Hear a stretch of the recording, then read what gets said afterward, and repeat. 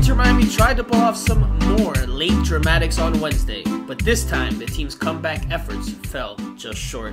Hello everybody, welcome back to the second of two episodes of Miami Total Football Radio, your number one and most loved podcast on Inter Miami, providing you all the latest news, updates, analysis, inside information, general punditry, and much, much more. We also go by the name of Miami Total Football Radio. My name is Franco Panizo. I am one of your regular co-hosts. We have only one other co-host on this second edition of the pod this week, and that is Steve El Primo Brenner. Steve, we're doing it like the old days. No Jose, no Andrea, just you and I, ready to debate some good Inter Miami soccer / football. So, how are you doing the day after Inter Miami's most recent game, a 2-1 loss to the Philadelphia Union? Yeah, pre-Jose feels like sort of pre-pandemic or something like that. Sort of those days when he wasn't around, that sort of that negativity that follows him sometimes. That's all good. No, we're going old school. That's fine. And unfortunately, Inter Miami went pretty old school, didn't they, with their performance the other night? And that was pretty desperate performance. I was there with you, watching on from the press box, and it wasn't pretty, was it really? So it wasn't a wake up call potentially, I guess, for them, but wasn't good viewing from the press box, was it? No, not much fun. You talk about negativity for hosted. Last night, I think it was the most negative I've heard you be about Inter Miami in a long time. Hey, I'm not saying there's anything wrong with that. It's just normally you're the more optimistic, more positive. I just thought they were just really poor last night. It's just really bad. Just didn't play well at all, did they? They didn't. No, they didn't. It was really bad. You know how professional sports teams have those segments that they put on social media or on TV where they mic up a player or a coach and you hear bits and pieces of their day at training. I wish we could have mic'd you up and shared with the listeners your comments from the press box yesterday. Again, look, I think it was the most critical you've been, and that's not a bad thing. That's not a bad thing. Listen, being critical, dude, I have been the most critical person from day one on this pod till now. So I'm not criticizing you for being critical. It was just different. It was different from what we normally get from El Primo. I'm normally positive, but last night I just thought, they just couldn't hold on to the ball, could they? Kept giving the ball away, and that's always frustrating to watch. And I think we even pointed out they had most of the possession as well, but yet just didn't do anything with it. Yeah, it's the same old story. Well, we will hear El Primo's more critical remarks on this edition of Miami Total Football Radio, because we're going to, of course, dive into that 2-1 defeat to the Philadelphia Union. We're also going to touch on this upcoming weekend's game against Charlotte FC, a game that's important for Inter Miami because they're still within reach of a playoff spot, but the schedule isn't going to get much easier for them. So we'll touch on those two games. Of course, we're going to touch on Gonzalo Higuain, the overall attack, which has been ailing quite a bit, very anemic, still struggling in that regard. We'll talk about Emerson Rodriguez. We'll talk about whether the penalty kick that was awarded to the Philadelphia Union was actually a penalty kick or not.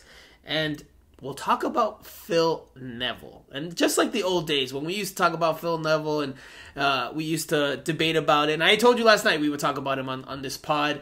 You said what, whether he's on the hot seat? No, that's not what we're going to talk about here. But I do have a question for you about Phil Neville that I think is interesting, and I'm curious to hear your remarks because we haven't spoken about what exactly I'm going to ask you. So, we've got a lot to get into. Let's not waste any more time. Let's get to it. Okay, so Inter Miami, as we mentioned before, suffers a midweek 2-1 defeat to the Philadelphia Union at Drive Pink Stadium in Fort Lauderdale. And the goals came from Daniel Gazdag in the 26th minute off of a penalty kick. Corey Burke doubles Philadelphia's lead 40 minutes later in the 66th with a header over Damian Lowe past Drake Callender.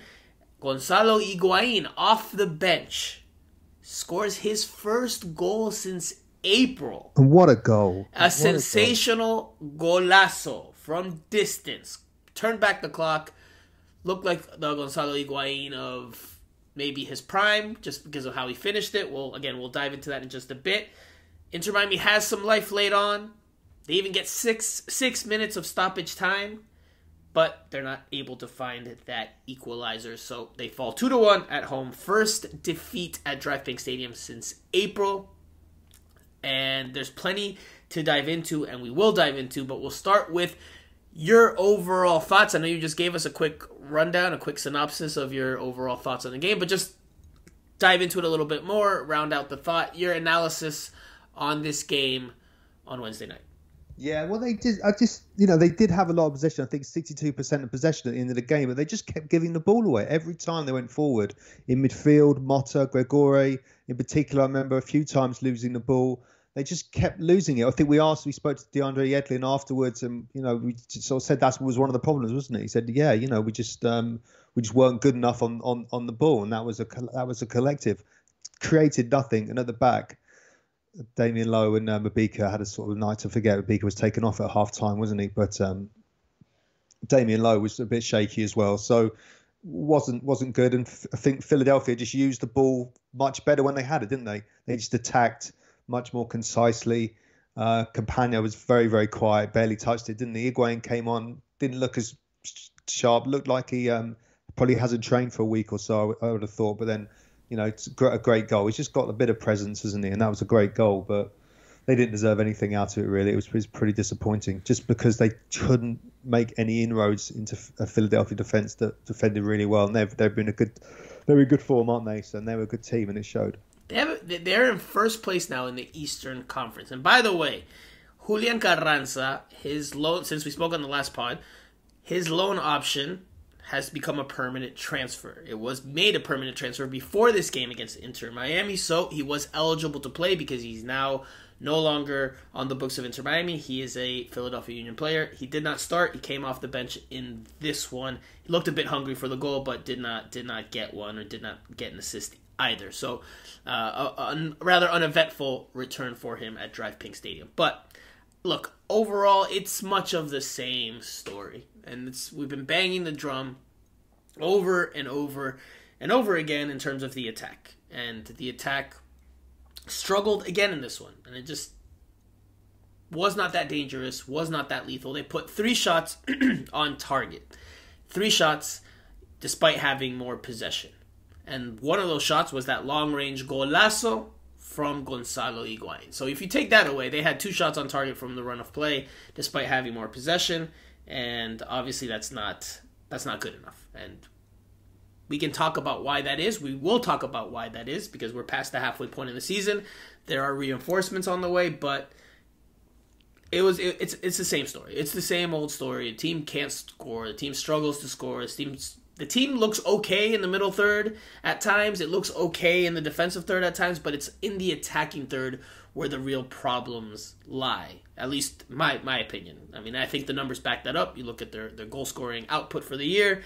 It's no secret that they've gone out to try to get Pozuelo, and it's no secret why they've gone out to go get Alejandro Pozuelo, as well as our good friend Coco, that Steve Brenner announces or pronounces his name exquisitely. But Jean. But yes, but it's just more. It's more of the same. It's more of the same. And at this point, they need those reinforcements as soon as possible. I think there needs to be a little bit more. There needs to be better attacking ideas, and I think that comes from the coaching staff. But again, we'll dive into that in just a bit. By the way, this was the formation Inter Miami came out with. It was a 4-3-3. You could maybe look at it as a 4-2-3-1, but I would say a 4-3-3 based on what we saw. And that was Drake Callender in goal. The backline from right to left, DeAndre Yedlin, Damien Lowe, Ame Mabika, Christopher McVeigh. The midfield was Gregory and Jean Mota with Bryce Duke ahead of them. And then the front 3 were Robert Taylor, Leonardo Campana, and Emerson Rodriguez. So we're going to dive into specific players, specific elements, specific components of the team and of the game. But let's start with just the attack. What do you attribute, not only Wednesday night, let's go a little bit bigger picture here, the overall struggles that the attack has had this year? Is it players? Is it coaching? Is it no DPs? Is it a little bit of everything? What do you attribute Inter Miami's goal scoring issues too, because right now they have scored 19 goals in 19 games. Obviously, that averages out to 1 per game. That is fewest in the Eastern Conference. I'm checking to see if that's fewest in the league. It is fewest in the league, yes. Tied with Sporting Kansas City, which is in last place in the Western Conference. So, Sporting Kansas City's played more games, though. But anyway, they're tied for last as of right now in terms of goals scored. Primo, why do you think Inter Miami continues to have goal-scoring problems? Well, I think because that front three you mentioned of Taylor, Campagna, and Rodriguez, they just weren't in the game at all last night, were they? Really, I don't think. Taylor kept getting the ball and kept giving it away. Campagna was kind of starved for service, barely touched it, and Rodriguez just kept running well, but just not, just didn't really produce anything. It was quite a tired, performance really. They just looked kind of really out of ideas early on. There's been a lot of games recently, I guess. Maybe that's a bit of fatigue in there, but because Taylor's usually a little bit more lively, from the times I've seen him play. But yeah, it's just those three didn't play well, and Bryce Duke was pretty quiet, wasn't he? Gregore and Motta buzzed around, but they also kept giving the ball away as well. So no one in the midfield or attack had a good day, and I think that's you could tell that was the reason why they lost that game, because they just didn't create any chances. I don't remember anything really of note too much before Higuain's goal, was there? But give me bigger picture. Why is this team struggling in the attack? Because yesterday's just an extension of what we've seen throughout the course of this season. So why do you think this team is struggling in the attack in 2022? Well, I guess, they miss that DP sort of superstar that you'd probably want in where Bryce Duke is playing. So you want Pozuelo where Bryce Duke's position, and he would be the man to create. I guess that's the thing. It didn't come off for him last night, did it, Bryce Duke? But he's not a big money DP player, is he? So Pozuelo's that guy. That's going to be the difference, I think. And those two can't come soon enough. We asked Phil Neville about it on last week, didn't we? So what did he say?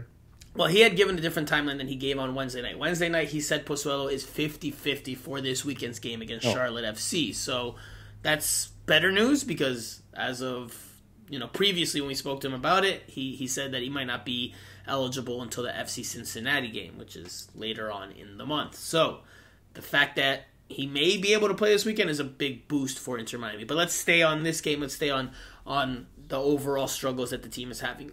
Look, I think that's one reason.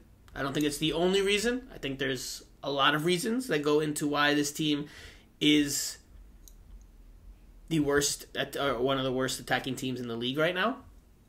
And look, they don't have DPs out there consistently from the start. That's certainly a factor. I think another factor is the coaching, and this is where I'm going to ask you the question: is Phil Neville a defensive-minded head coach in your eyes? Yes or no? No, I don't think so, because the formation we just talked about is an attacking formation, isn't it? If the players could pull it off, that's what Liverpool. That's what everyone plays right now, isn't it? So. So you think he's an attacking juggernaut? How would you describe Phil Neville's coaching style in the one season and change that he's been here in South Florida? Just pragmatic, I think. I think he just deals with what he's got. Okay. I think he's trying to put them into that. The players need to be better, don't they? They need to be better than they were last night. On paper, that is quite a sort of tasty front three. You'd have thought, that they could cause some problems. Last night, they didn't. Okay, so I would say he's definitely a defensive-minded head coach, or he has been while he's been at Inter Miami. And I think Christopher McVey is the prime example that you look at and you see where or why Phil Neville is a defensive-minded coach, or the player that illustrates that why Phil Neville's a defensive-minded coach. Because Christopher McVey continues to get starts at left back. Is Christopher McVey a natural left back?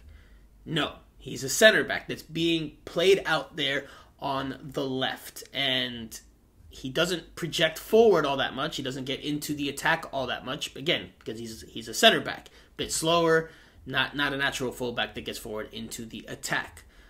So why does Christopher McVey start? Well, earlier in the year, there's injuries to Breck Shea, Kieran Gibbs, Noah Allen isn't ready for regular minutes in MLS. So Christopher McVey at one point became the default left back. But at other times when Kieran Gibbs has been healthy and Jovan Jones is another option that's on the roster, Phil Neville has continued to go to Christopher McVey.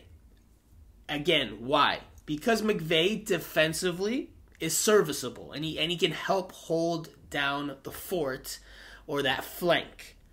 But attacking wise, he doesn't give you a whole lot. So what is Phil Neville prioritizing by putting Christopher McVey at left back? He's not prioritizing the attack. He's prioritizing the defense.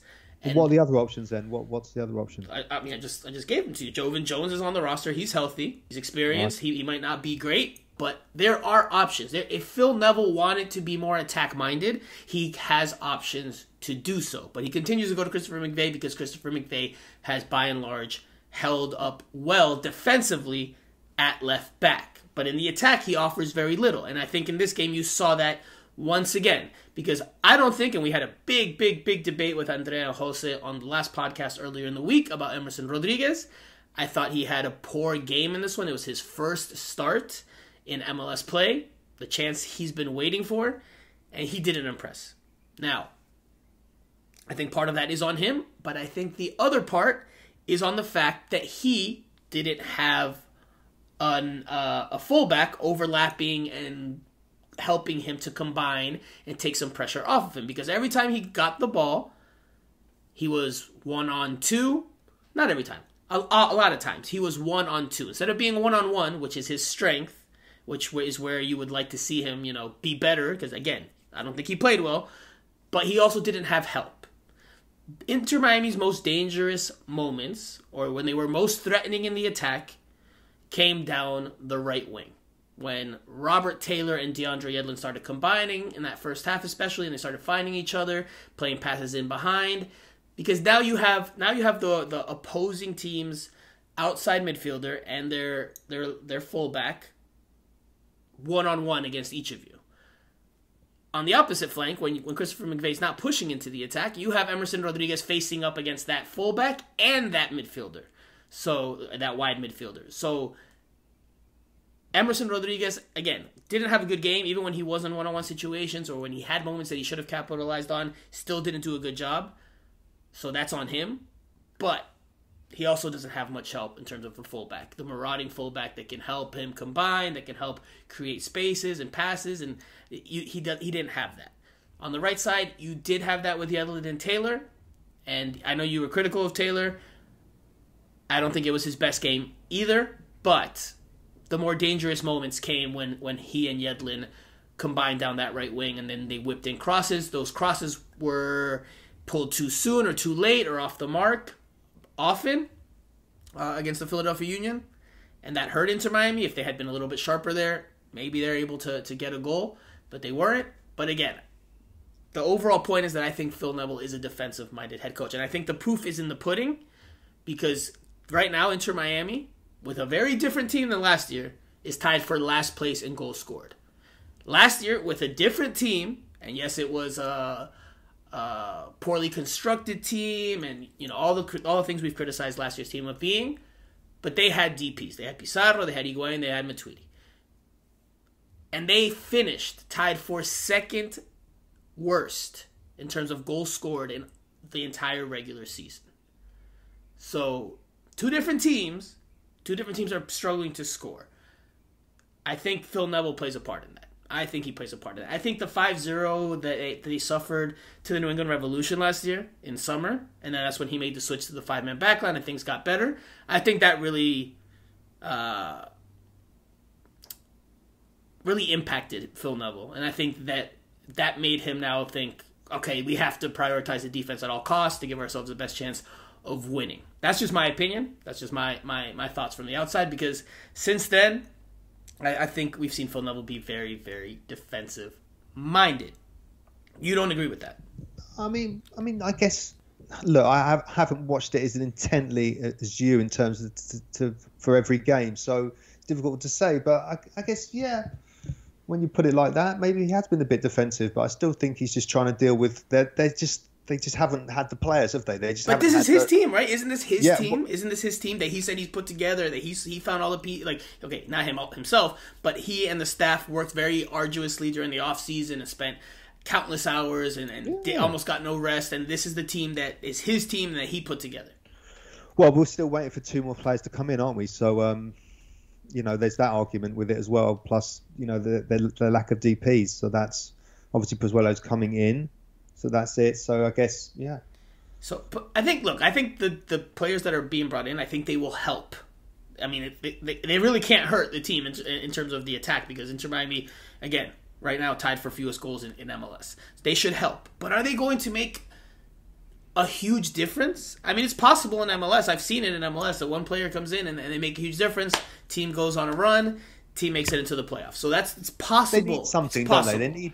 They need that creative spark. But I need to see ideas, Steve. Primo, I need to see attacking ideas. Well, I want to see is what we're being told. Football from the team. But it can't just be on one player, Primo. No, it can't just be on Pozuelo to be, all right, now you're all of a sudden, you have to pull the strings and you have to create chances and do, because guess what? Let's say Pozuelo comes in rusty, or Pozuelo goes down with an injury, or collectively, you need to see more from Inter Miami. And I don't see enough from Inter Miami. Last night, again, you were very critical in the press box, and I agreed with you, because I don't see collectively that many attacking ideas. I see the same thing over and over. Get down the wing and whip in across. That's all I see from this team. And that's something that, that might be what they want to do, but they're clearly not that good at it, because the numbers don't lie. So if that's the case, you need to find other ways to unlock a team. You need to find other ways. If you don't have a number 10, there's still ways to go about it. You can still knock the ball around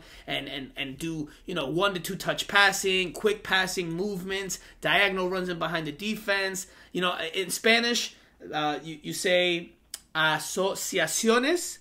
You don't see that.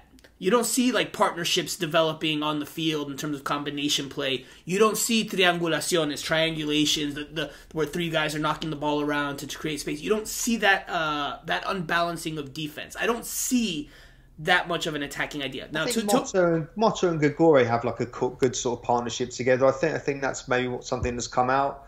Lowe and Mabika were both really poor, on last night, but. Yeah, and the attack, Robert Taylor has been a good player and has put in some good performances, but it just didn't work last night. But I don't know. They'll say, wait, we want to have a DP in there to see then, what difference he can make. So he has to do something. They have to have something creative to spark them. Otherwise, they're going to miss out on the playoffs. And look, again, just to round out the point that I'm trying to make here is that, look, to Phil Neville's credit, last night I did see the team push more numbers into the attack.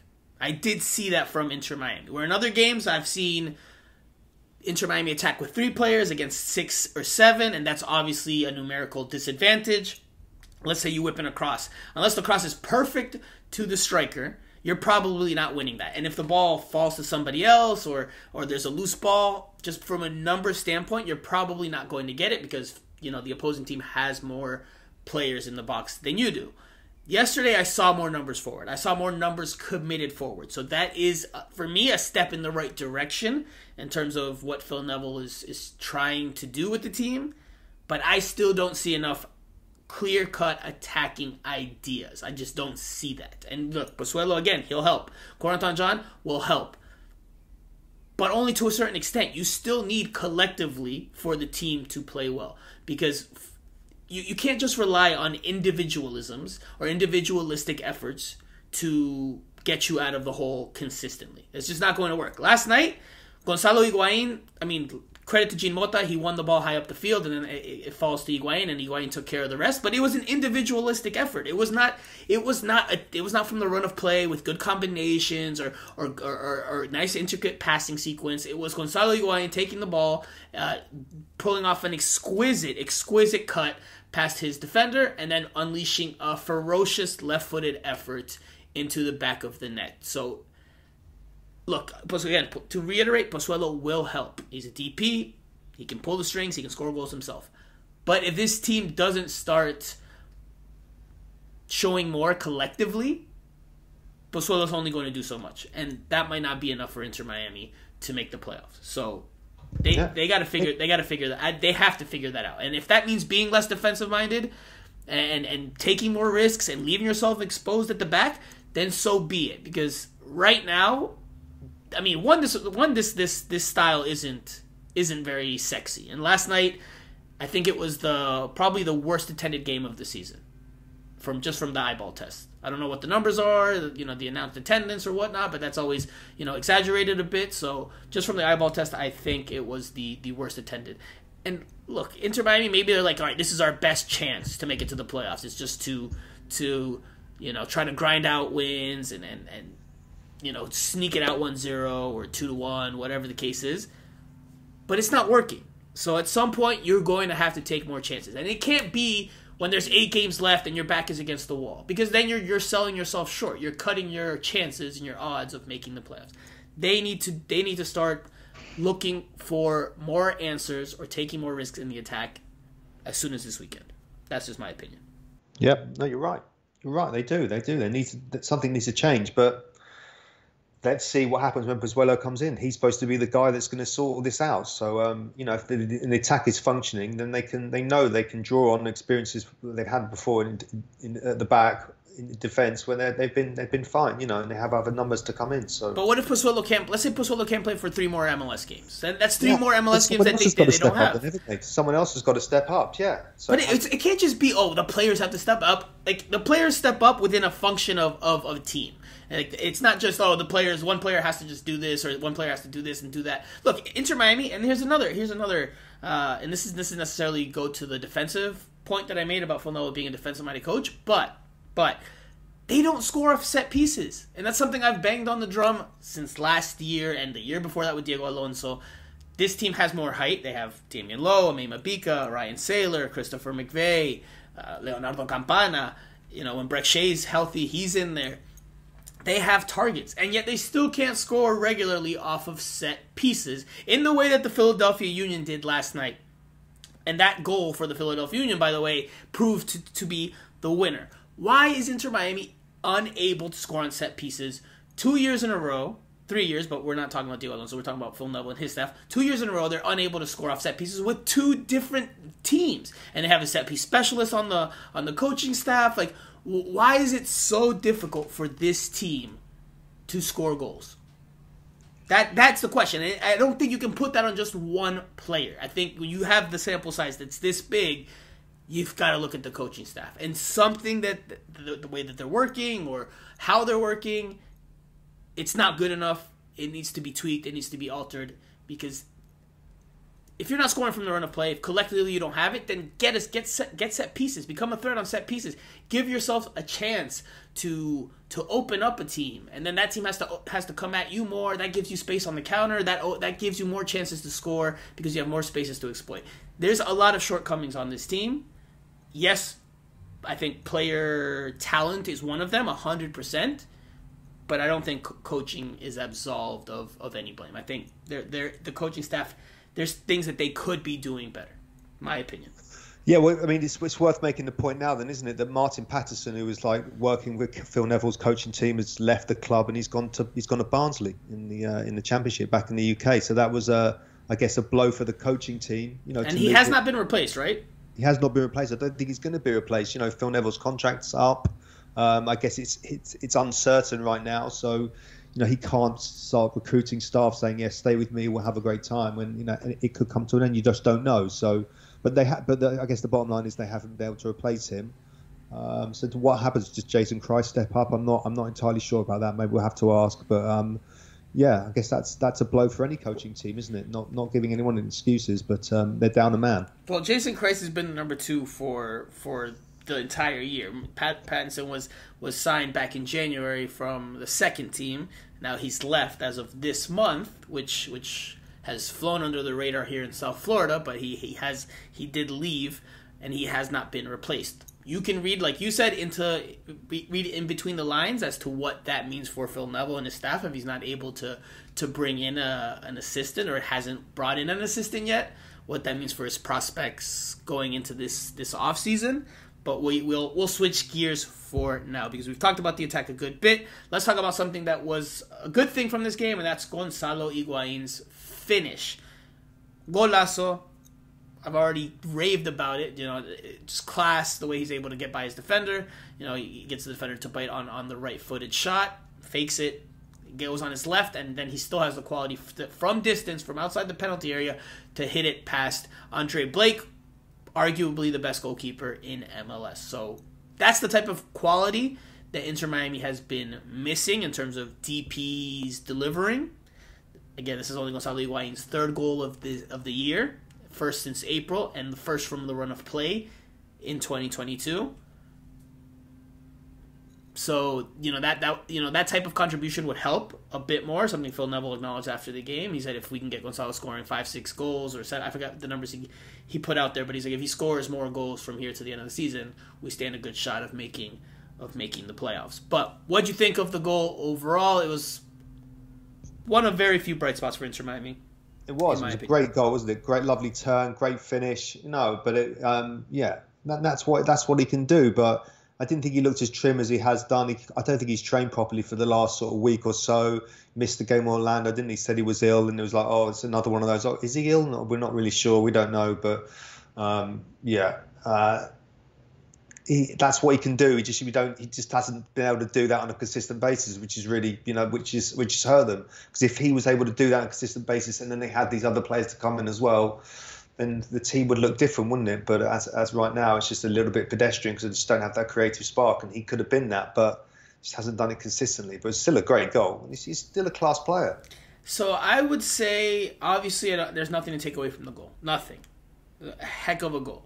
Probably, if not the best one Inter Miami has scored this year, surely up there amongst the best.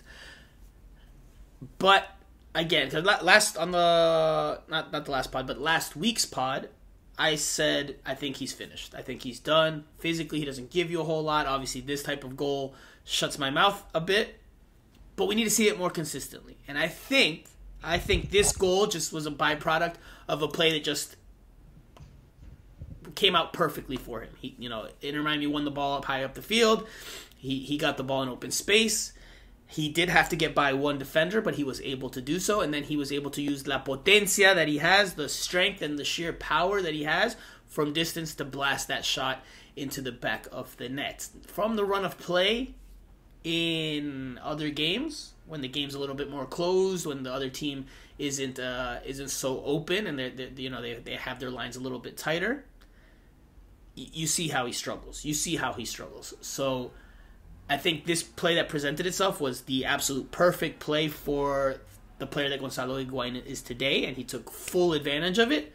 If he can take full advantage of more plays like that going forward, then I will eat crow and say, look, he's not finished, but he needs to find ways to make an impact in more than just this type of way, or at least consistently. If he wants to do it this type of way, fine, but consistently needs to do it. And if it's not in this type of way, then he has to find other ways to make an impact, whether it's assisting or scoring. Just has to find other ways, because he is a DP. Yes, he's not getting a whole lot of minutes, but he is one of the players that has the most quality on this team. A player that can create some magic, that can pull a rabbit out of a hat. So you need that sometimes, especially when collectively it's not there on the day. So we'll see how it goes for him going forward. Do you think this goal does anything to help his case for minutes? I mean, maybe anything's too drastic, but how much do you think this goal helps his case for more minutes, given that Pozuelo is on the brink of entering the fold? Yeah, I mean, he didn't. What else did he do other than scoring the goal? He sort of buzzed around a bit and did a few nice touches, but didn't really. He looked engaged. He looked engaged, but I agree that I don't think he was like wow, other than the goal. No, he didn't. He did okay when he came on. Yeah, no, he's an impact sub for sure. I don't think that changes. It just and Campagna had a very just quiet night, didn't he? He was barely in the game at all. Don't even remember him going really close at all, did he?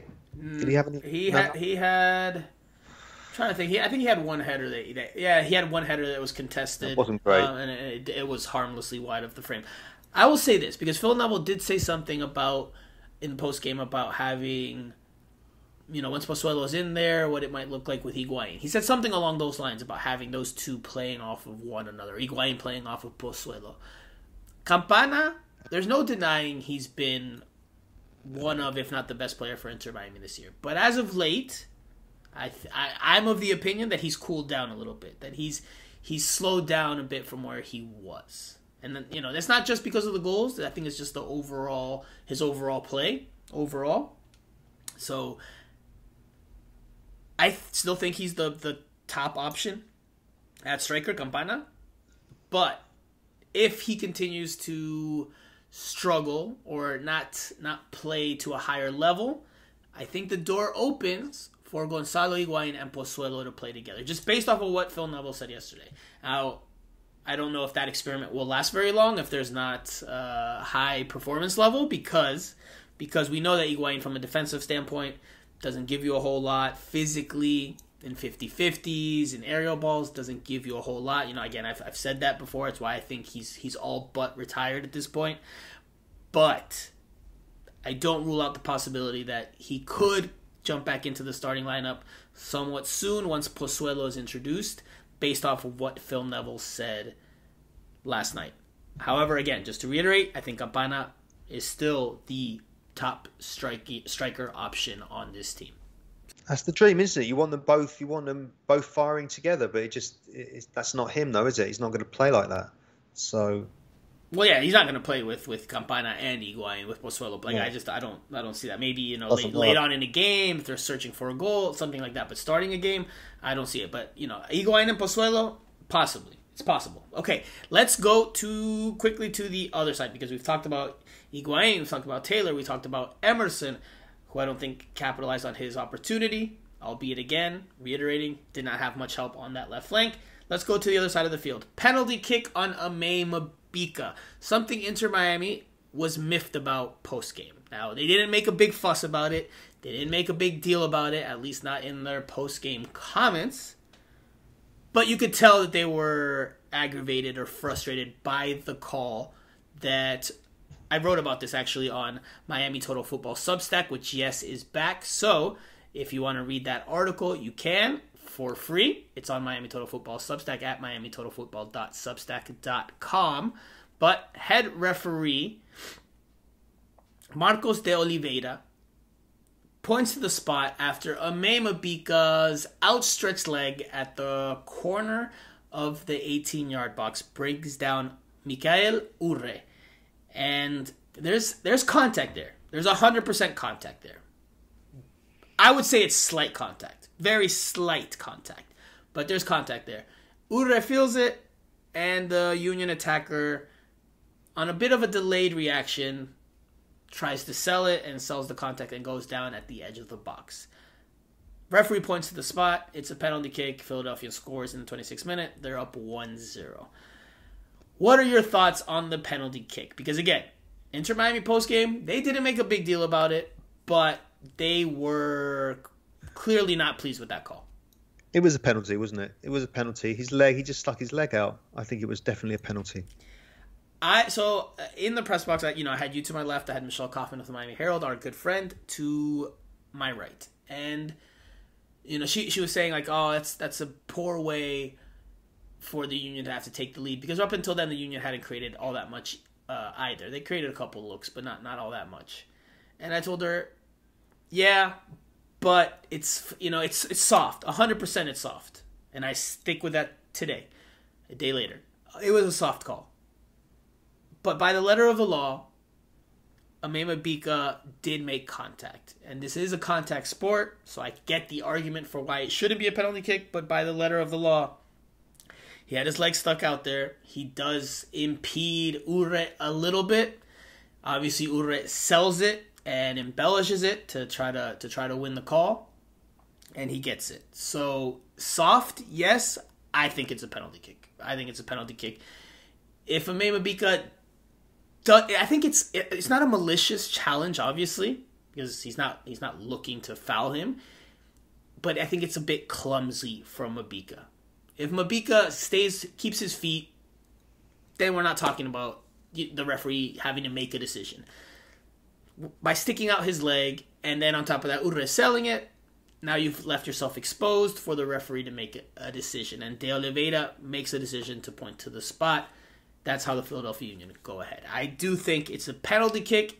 as soft a penalty kick as you might see, and I would 100% hear the argument for why it's not a penalty kick. Part of me would even agree or like be like, you know what, you're not wrong. It's just up to the ref's criteria, and on this one, he pointed to the spot. Bad luck for Inter Miami, but that's the way it goes sometimes. Against Minnesota United, we talked about it. I don't recall if you were on the pod, but after the Minnesota United game, Andrea and I had agreed that we thought Campana got away with like a little push on a Minnesota United player on the lead up to Indiana Vasilev's game winner. In that one, that didn't go. That went uncalled. Inter Miami won that game. So sometimes you get good. Sometimes the calls go your way. Sometimes they do not. They did not go Inter Miami's in this situation, and they fell behind. Now, Phil Neville clearly was. Again, they didn't make a big fuss about it post game, but you could tell that they did not like that call. And I'll quote Phil Neville. This is from the piece on MiamiTotalFootball.substack.com. And it's from Phil Neville's post-game press conference last night. But he says, quote, "Maybe we could have had a penalty, but we were never going to get anything from this referee. I did not actually think the one that was called against Inter Miami was a penalty. Did anyone else think it was a penalty? No. End quote. So those were Phil Neville's thoughts. He obviously goes from talking about a play that involved Bryce Duke, that Inter Miami asked for a penalty kick but didn't get one, and then he surveyed the room in terms of the penalty kick that was called against Inter Miami against the Mabika. DeAndre Yedlin, after the game, says, quote, "I thought there were some interesting calls, but that is how it is, I guess." End quote. I spoke to a Mabika one-on-one, and I was able to ask him about that penalty kick call. This is what a Mabika said. Yeah, I mean, I definitely need to watch it. Whether it was enough to be deemed a penalty, I don't know.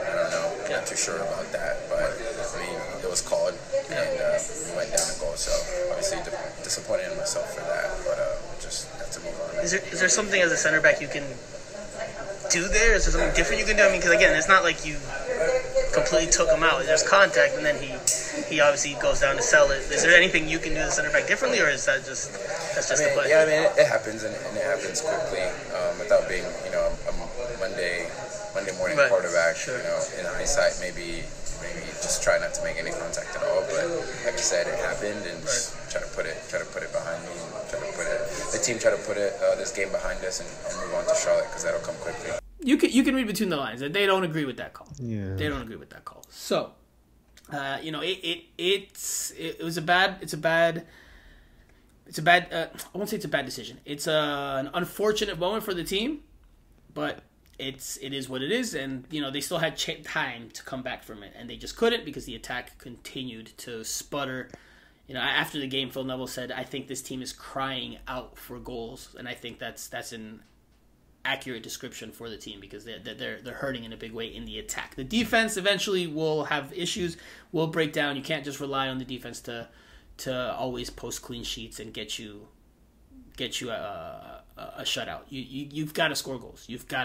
And that helps take some pressure off the defense as well. So look, Ame Mabika in this one, penalty kick aside, didn't have a great game. Something that you noted before, he was pulled at halftime for Ryan Saylor, who I thought was much better in the second half. Those two center backs have been alternating as of late. I think right now, Ryan Saylor's in the better run of form, and that's not because of last night. I just think Ryan Saylor has been performing a little bit better than Ame Mabika in the recent appearances I've seen. I'm not too sure why Phil Neville continues to rotate them or have them on this merry-go-round there at the left center back spot, but I think Ame Mabika is unlikely to see the field ahead of Ryan Saylor for the foreseeable future after last night's game. Because to get pulled at halftime is a pretty big sign that you didn't perform, and it's a pretty big sign. Because I asked Mabika, "Hey, are you healthy? Is everything okay?" And he said, "Yeah, I'm healthy." So he was pulled, we're assuming, for tactical reasons, not because it was planned beforehand or anything like that. It's probably a safe assumption that it was a tactical decision from Phil Neville, and probably because he wasn't happy with what he was seeing from Mabika. Actually, I remember one play from you, Primo, that you were like, "Oh, Damian Lowe is slow." And I was like, Damian Lowe's not slow. And you were referring to a play, actually, where it was Mabika that was struggling to catch up to the Philadelphia Union attacker. So not a great half from Ame Mabika.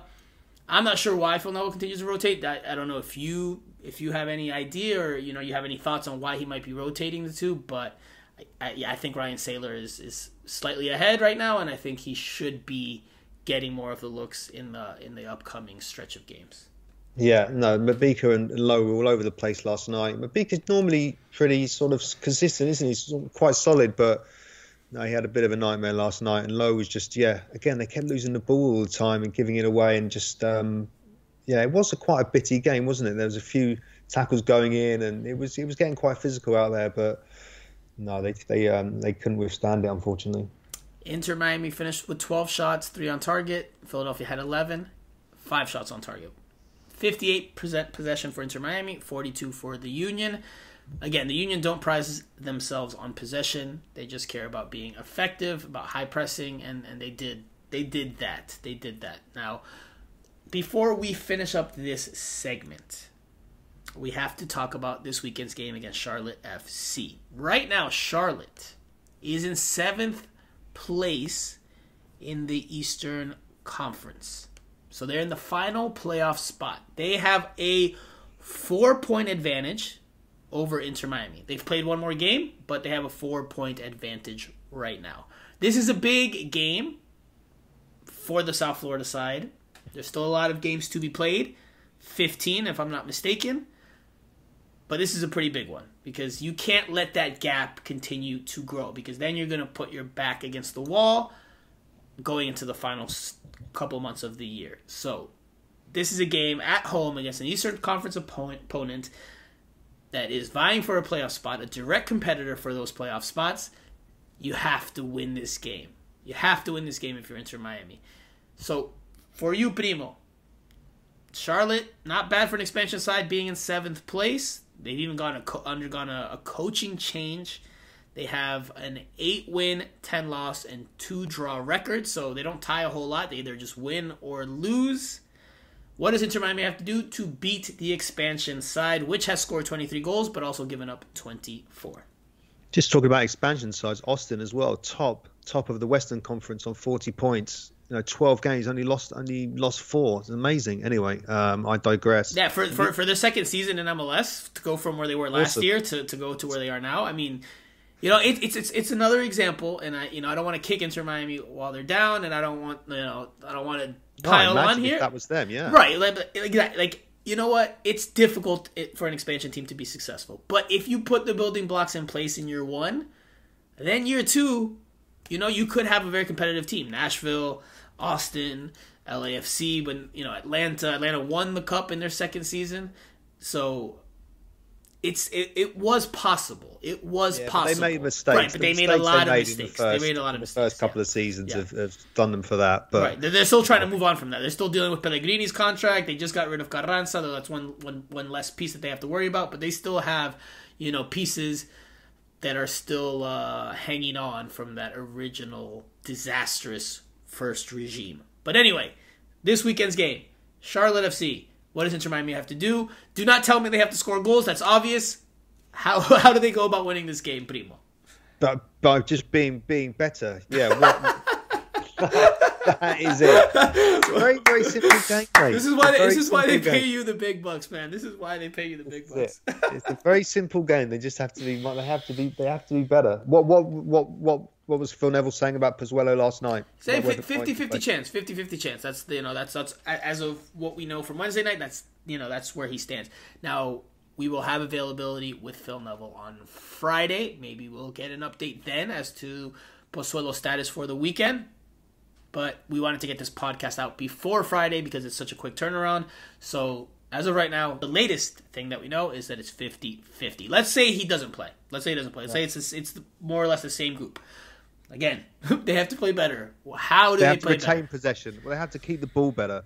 They were trying to attack, like you say, they're mostly down the right. But you said about Yedlin and Taylor, they're probably two of the most talented players. So it's not unsurprising they've got a good relationship together. But they've just got to try and keep the ball better and just try and create stuff. Bring Campagna into the game more. Maybe he'll have to drop a little bit deeper. It's just they have to try and mix it up because whatever they were trying on against Philadelphia wasn't working. So I will say, and I just said that Sailor should be ahead of Mabika in terms of, but off the back of that performance, yeah. But if because I'm going off of what I think Phil Neville will do, but if Inter Miami wants to try to get more from its attack, if you want to bring Christopher McVey, tuck him in, put him back in his natural center back position next to Lowe, okay, get Kieran Gibbs back out there, or Jovan Jones. Give yourself a more natural left back option out there to help whichever left winger is starting. I don't think Emerson Rodriguez gets another start. I don't think he did enough to warrant that. And Phil Neville didn't directly talk about Emerson Rodriguez when he said this following point, but he did say, in order to get on the field, you have to produce. He was talking just generally speaking here. He wasn't talking about Emerson Rodriguez, to be clear. He said you have to produce. That's how you get, into the coach's thoughts. That's how you get into the team more consistently. And I don't think Emerson did that. So I don't think Emerson starts again. I think Vasilev comes back in. Not sure on the status of Lassiter yet. He didn't dress for Wednesday, so I think it's a long shot that he plays on Saturday. So I think you'll see probably Taylor and Vasilev on the wings. But again, you need more in the attack. So I think Kieran Gibbs or Jovan Jones, one of them, I would say has to start. Now, does Phil Neville do that? We'll see. Because it's very likely he could just stick with Christopher McVey and put Ryan Sailor at center back next to Damian Lowe. But if it's me, I'm starting to think about getting a natural fullback out there to help the attack. Because Gibbs is fit now, from what I understand. Right, Gibbs is fit, so he's good to go. So that could give him an option on Saturday. Right. So you need to start. I can't make this any more clear. You, as Inter Miami, in my opinion, need to start taking more risks. And that comes with the possibility of giving up goals. Yes. But you're not going to win games if you can't score goals. And right now, Inter Miami is not scoring goals. So give yourselves a better chance and open yourself up a little bit. Push more numbers forward. Get more attack-minded players on that field. And live with the results. If that doesn't work out, then okay. Then, this team is flawed. The shortcomings here, and here with the roster, here with the coaching staff, whatever it is. But give yourselves a chance.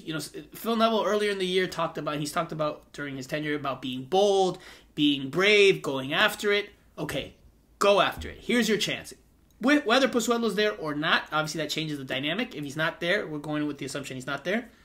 You still should be bold. You should still be brave and go after it. Because playing this style that we've seen by and large for the last few games, and for much of Phil Neville's tenure, it's just not very attractive. So not only are you not winning consistently, you're also not doing so, or you're doing so in a pretty ugly manner. So anyway, all right, Primo, before we close out the segment, touch on one more thing very, very quickly, and that's that there is a Barcelona friendly on the schedule for next Tuesday. There's also an open training that was announced for Monday, but you need tickets for that. For Barcelona's open training session on Monday night at Drive Pink Stadium.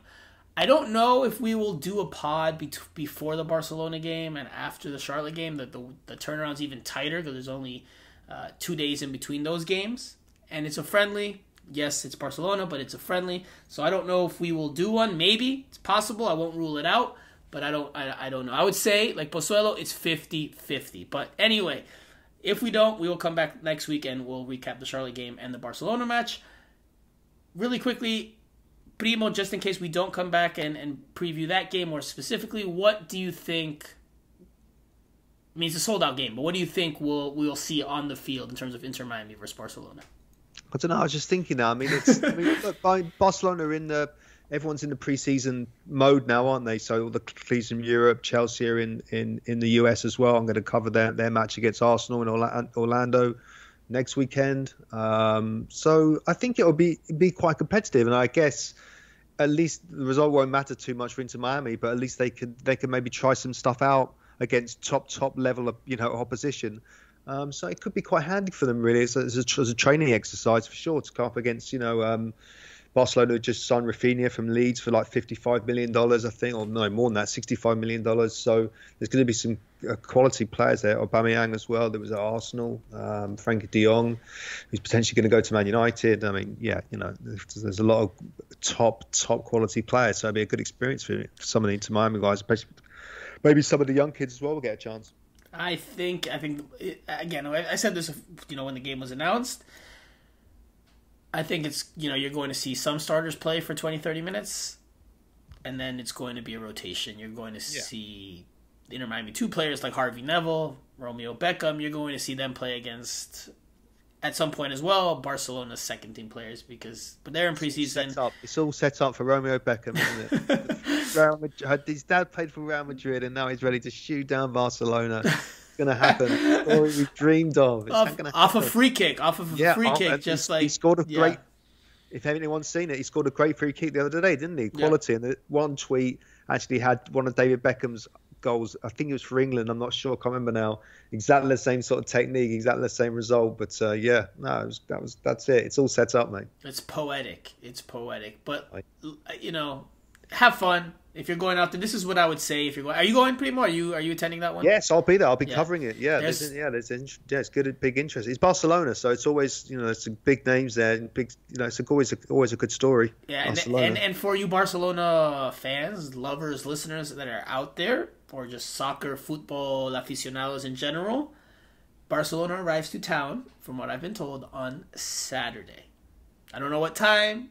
I don't know which airport, but they arrive on Saturday. So as of Saturday, you will probably see them in and around South Florida. So that means Sunday you could potentially find them to go take pictures with them if that's what your thing to do is. So just keep an eye on that, and of course on their social media channels. This is the other thing I'll say, and we'll close out the segment. If you're planning to go to Tuesday's game, you have tickets. Or if you don't have tickets and you're planning to get tickets, get there early. This game is sold out. Drive Pink Stadium has enough problems as it is with traffic and getting in and out when it's close to kickoff on a half-filled stadium for Inter Miami.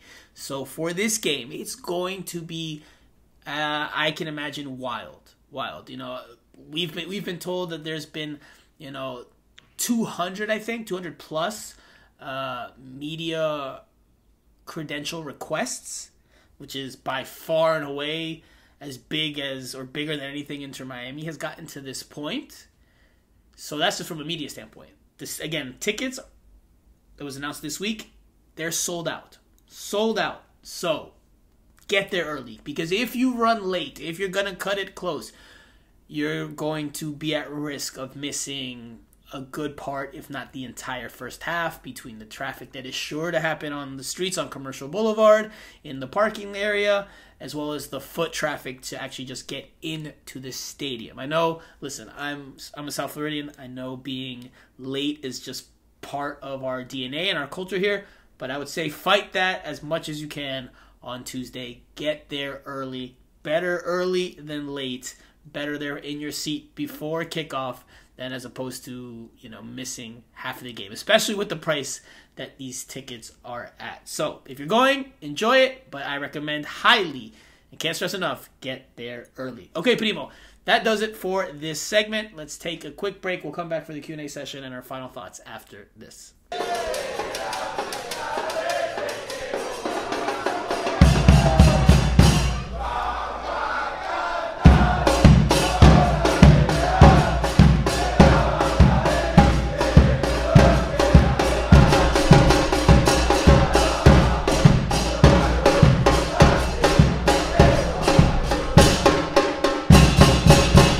Okay, Primo, Q&A time. Let's just do a couple to keep it nice and short, because, again, short turnaround before the next game on Saturday night at 8 p.m. against Charlotte FC for Inter Miami. This comes from Spontaneous Phil. And no, it's not Phil Neville. It's just a Twitter user with the name of Spontaneous Phil.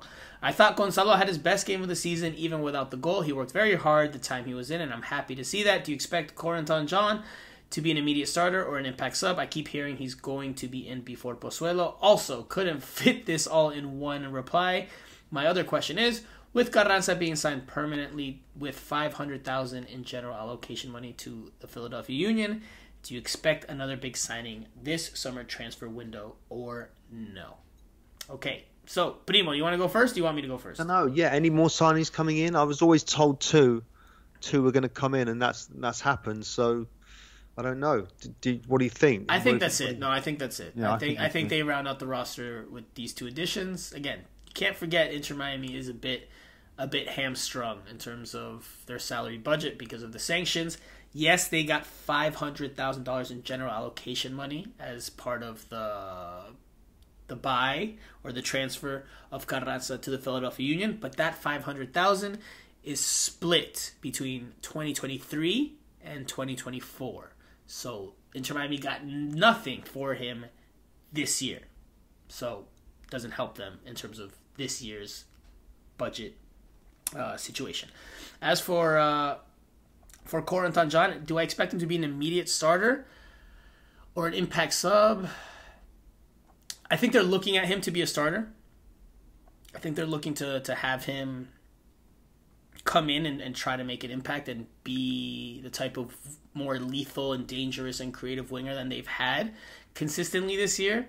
Whether that's realistic, whether that's a realistic expectation for someone that will be coming in off an off season, that's adapting not only on the field to a different league and a different style and new teammates and tactics, but also off the field, because as Gonzalo Higuain says, to borrow his phrase, these are players, not robots, so they also have to take care of stuff off the field and situate themselves, whether they're going to live in a house, an apartment. Normally they get set up initially in a hotel, so they're living out of a suitcase in a hotel, but obviously there's a lot of logistical things that they have to map out and figure out, and that obviously takes some of your attention away from the full task at hand of being able to fully concentrate just on your football, just on your soccer, just on your day-to-day. So I think they're looking at him to be an immediate starter. I'm sure he'll get starts if and when that visa comes through. But can we really expect him to be an every game starter? I think it's a tough ask. It's not impossible. It's not impossible. Maybe he comes in and he scores goals and he makes an immediate impact, but I think it's a tough ask. Okay, let's do one more, and it comes from Roger Ojeda, and this one is more directed at me, Primo, because he says in Spanish, "Se nos va Gareca," and there's two sad face emojis or defeated sad face emojis, and what that means in English is that Gareca is leaving us, and that's because today the news out of Peru is that Ricardo Gareca, Peru's head coach for the last 7 years, he is not renewing his contract with Peru. That he had been offered a deal to stay on for 4 more years, wasn't to his liking. They tried to renegotiate it, still wasn't to his liking. There's reports about what he did not like. Apparently, there was a 40% reduction in his wages. What do people in Peru say? Are they upset about it or not? So, I think, especially in a country where football is king, you get all types of opinions, and I think that I would say that I won't say the vast majority. I would say the majority, and I don't know what the numbers are, but I would say that the majority are a bit sad and appreciative of his tenure with Peru, because Peru did things with a team that on paper isn't very good on paper, and in South America, which is very, very competitive, they achieved very good things with him at the helm. They had their rough moments, they had their valleys, as a team like Peru will, but they also had very high peaks, and that's they got 3rd place at the 2015 Copa America, his first international tournament with Peru. Then in 2018, they qualified for the World Cup. First time in 36 years they qualified for the World Cup. In 2019, after a poor start to the Copa America, they made their first final in, I can't remember how many years, I'm blanking right now, but they made their first final in multiple decades at the Copa America, which they lost to Brazil in Brazil. And then they got 4th place at the 2021 Copa America before just now, here this year, falling one game shy of reaching a second consecutive World Cup, losing on penalty kicks to Australia. So he made them competitive. He brought excitement back to Peruvian national team fans, and that's obviously not something to be taken for granted, especially after a long time of struggles. So, personally, me, and the day that Southgate leaves England, I'll ask you the same. Personally, me, it's one, sad, and I think two, it's a bad thing that he's leaving, because he has taken a team that, again, is not, it is greater than the sum of its parts, and that is difficult to do. And that's that's something here at Inter Miami, for example. The team's not necessarily great on paper, but a good coach, a very good coach, can squeeze more lime out of that, or squeeze more juice out of that lime or out of that lemon. And I don't think that that's the case with Inter Miami. But with Peru, and yes, I am of Peruvian descent, but I think, again, take me out of it. Just look at the results and look at the players they have. They don't have players playing at the highest levels in Europe, and yet they've still been very competitive. And I think that's a testament, yes, to the players and the performances, but also to the job that Gareca and his coaching staff have done. So it will be a new era for Peru. Gareca supposedly will have a press conference. He's going to return to Peru to have a press conference on his own. It's not the Federation doing it. It's his own, just to answer questions before he leaves the country, where he's become kind of like a folklore hero. So, as a Peruvian national team fan, as a Peruvian myself, I would say thank you to Gareca. I actually got a chance to work with him at the 2016 Copa America. I was behind the scenes with Peru's national team when they played here in the States. I traveled with them, was on the bus with them, ate with them. It was probably one of my best experiences in my career. And I didn't do it as a journalist there. I was working, as social media for them, for the tournament. So, good memories, unforgettable 7 years, but as we know, life goes on. We'll see what the next chapter of Peru brings. But that does it for that question and the Q&A session. I got kind of poetic there, huh? Phil Neville, new Peru manager. It could happen. maybe if Phil Neville leaves this winter, maybe they'll bring in Gareca, because they'll be like, wow, Gareca can actually, he can really squeeze all the juice out of that lemon. Phil's Peru. That'll be it. That's it. Gareca made a pretty penny in Peru, but hey, if he won in dollars, that might be seductive for him. But although I know I believe he said he wants to stay close to Argentina and be close to home, because he's getting up there in years. Okay, Primo, final thoughts. Share yours, I'll share mine, and then we'll close out the pod after that. Yeah, I was just thinking, actually, normally I don't get too excited about sort of friendlies. Certainly I've covered so many friendlies, pre-season friendlies, and they ended up just being a bit meaningless, really. But other than just for players to get themselves into shape. But the Barcelona game, I think, will be interesting. It's gonna, that would be, we're going to see some top class players playing, which is great. And then Chelsea. For 10 minutes. Well, yeah, but we're still going to see Barcelona players, aren't we? So it will still be a top level opponent for them. So I think that's a good training exercise. Should be quite lively, shouldn't it? Loads of the press room be absolutely packed. Some decent names there. Yeah, no, it should be interesting. Alejandro Pozuelo was introduced at halftime of Inter Miami's game on Wednesday, and Jorge and Jose Mas were alongside him, as was Chris Henderson. But I don't know how many people actually realized that was happening. No, and they were losing at the time, and it wasn't, it wasn't a kind of. It would have been better if they'd been winning and he could bring him onto the pitch when we go crazy. But they were sort of stinking the place out a bit. And then he's like, here's Pozuelo. Don't worry, it's all going to be okay. Don't worry. See, I told you, El Primo is the most critical he's been. Look at that. This is the new and improved Primo. Well, maybe not improved. I guess it just depends on your vantage point. By the way, I have to ask you, that's just my final thought. I just didn't, the way they presented him, it just kind of seemed like a second thought. It wasn't like it wasn't made to be a big deal. The circumstances weren't great, were they? So it was a bit flat. It was a bit flat. And I'm sure that there's scheduling and all the stuff that goes into it, but it would have been better to have him before a game and present him before a game where, more of the focus can be on him. At halftime, sure. People are going to the concessions, people are going to the bathroom. I I wasn't huge on the way they formally introduced him to Inter Miami fans. Which, by the way, we still haven't had a chance to talk to him either. I imagine that will be soon. Maybe as soon as Friday. Maybe. But hopefully soon, because we still haven't had a chance to speak to him about his arrival to South Florida. Now, Primo, before we wrap up, I'm going to ask you one thing. Because we cannot do an old school style podcast of just you and I without asking you how your football manager is going. So please enlighten us, share with us. Tell us you've won a cup at long last. I've had a little hiatus for the last week or so, but I'm still at Dortmund. I think four seasons in. Haven't won anything yet. Longevity. Won the Super Cup, second to Bayern the whole time. Bayern just beat me as well. I think I lost the league by about 20 points one year. So, no, but I'm sticking with it because I just think we're on the verge of something. We're close. There's some good young players coming through, made some good sign. I've signed Antoine Griezmann. He's 33, but, just provides something a bit different, and the board are sticking with me. And I've still got to support the fans. So, I just haven't won anything. Well, but I've been competitive.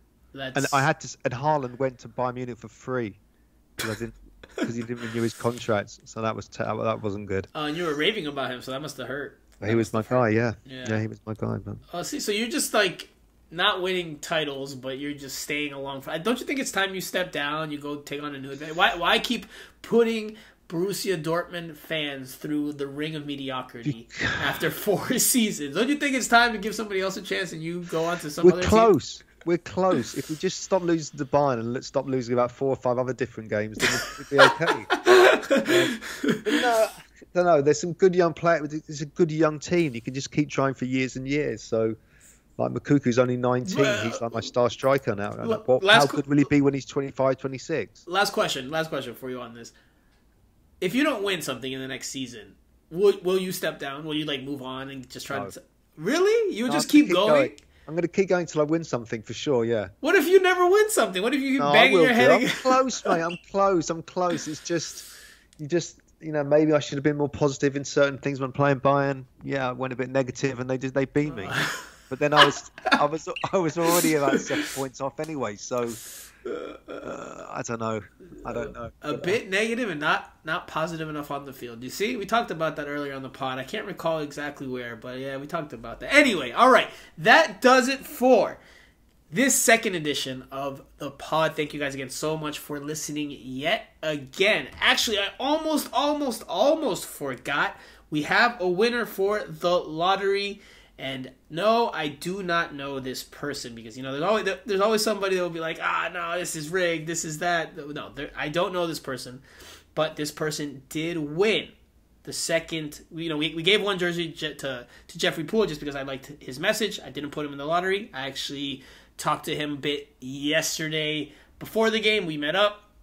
And we were able to catch up and talk some football. I still haven't given him his jersey, but it is coming. I'm just waiting for him to give me the details of his address and which size and which one that he wants. Now, the winner of the lottery is Federico Vargas.